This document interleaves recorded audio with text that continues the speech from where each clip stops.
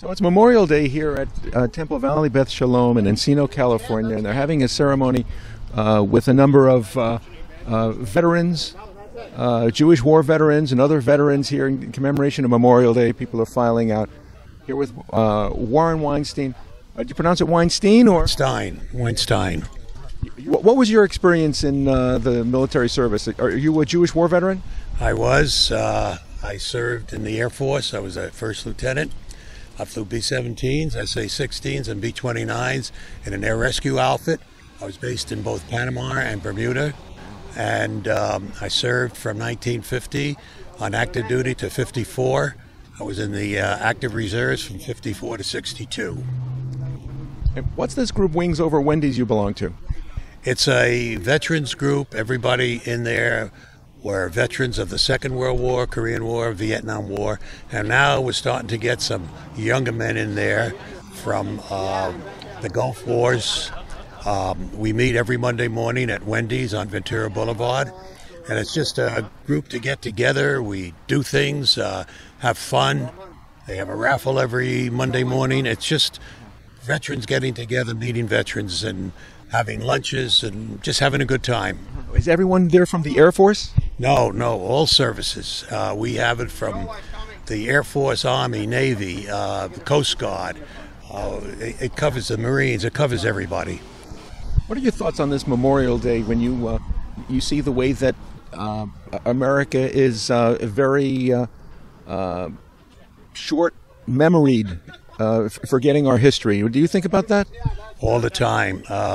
We've gone to schools around the San Fernando Valley talking to these young people. Some of them don't even know anything about Korea or the Second World War, and these are teenagers, and that bothers us a lot, that they don't know their history of this country, and the men and women gave up their lives so that they can have the kind of education they have and the freedom in this country.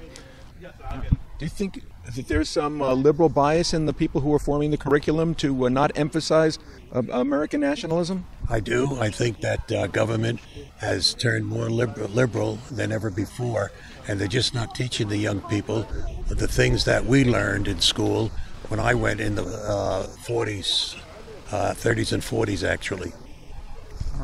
What if people are talking about Korea and China as if America's military should not be engaged in the future? It should be the last resort. Is peace achievable without strength? No.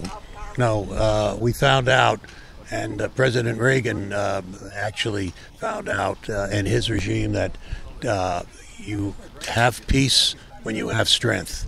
No one wants to take on a big guy, a bully, and we're getting back to that era again with President Trump, I think. And we're finding out that they know that we're strong, we won't back down. And the thing is that's why I think they will have negotiations with North Korea, and we will strengthen our relationships with China. What do you think about so much liberalism within the Jewish community, Jewish Americans these days, especially vis-a-vis the necessary defense of the only democracy in the Middle East? I'm very disturbed that 81% of our people, the Jews, voted for Barack Obama, and that they're just very liberal. We find a lot of our Jewish liberals here in government and everything. And I just feel that they just don't see the whole picture. I'm disturbed that our fellow Jews are not participating more in finding out the other side of the picture. And of course, you know, in the Middle East, it's surprising. It's okay. Keep talking. Oh, it's surprising that they don't realize that if Israel ever was to be captured or go down, that the freedom in the Middle East will go away. That the Middle East and perhaps the balance of power in the world? Possibly, yes. Possibly, yes. With Turkey and Iran now? I'm surprised Turkey recently turned against Israel, and Iran has never been a friend of Israel since the Shah. And those are two disturbing things as far as I'm concerned. There could, in the future, possibly be hostilities between Iran and Israel if they continue to develop that nuclear weapons. Are your sentiments, I know among Wings over Wendy's, unlike the Jewish war veterans, you're in the minority there, but how are Jews regarded among American war veterans, like veterans of foreign wars and American Legion? Well, first of all, we're not really, we're a good mixture of Jewish men and women at Wings over Wendy's, but I will say that veterans of foreign wars, American Legion, I wanted to join one of the outfits where I lived previously before coming to the Valley. I was told that they don't like my kind there. I found the same thing, though, in the military. I found the military, while I was in, was very anti-Semitic, and that's what killed my career. I was thinking of maybe becoming a career officer, but because of the anti-Semitism, I left the military after my 4 years service was up.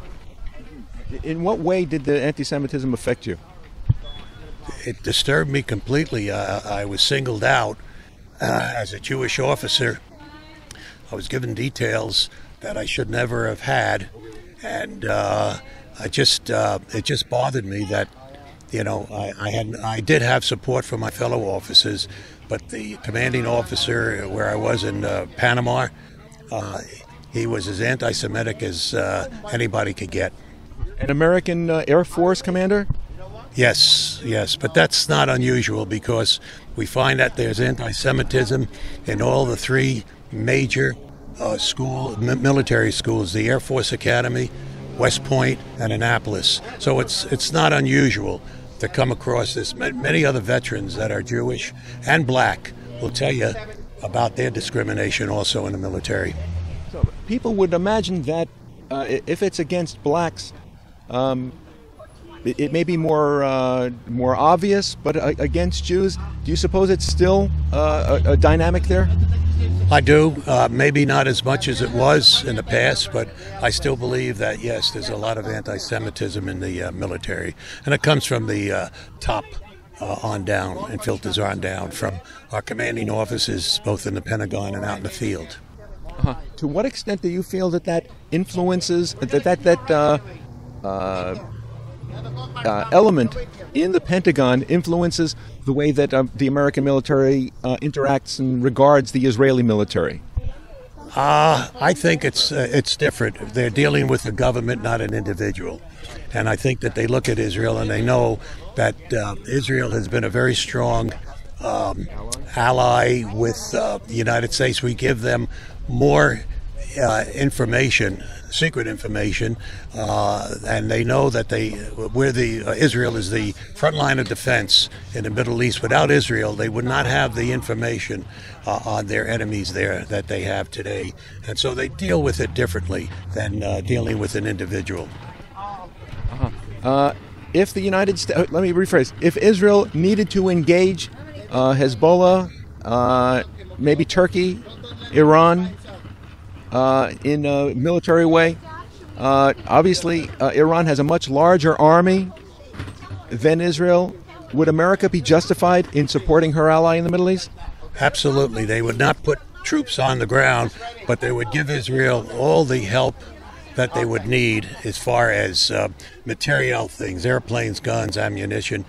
The Israelis want to fight their own war. They don't want the help of the Americans with boots.